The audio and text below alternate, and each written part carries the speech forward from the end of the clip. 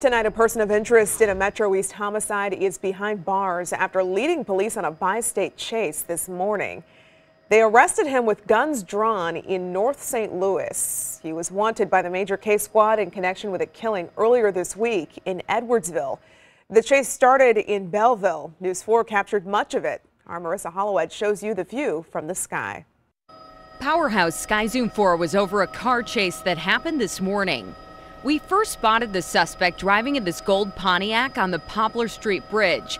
You can see the car exit onto 70 westbound. Then soon after, the driver gets off the highway and into downtown. He blows through an intersection, almost colliding with another car.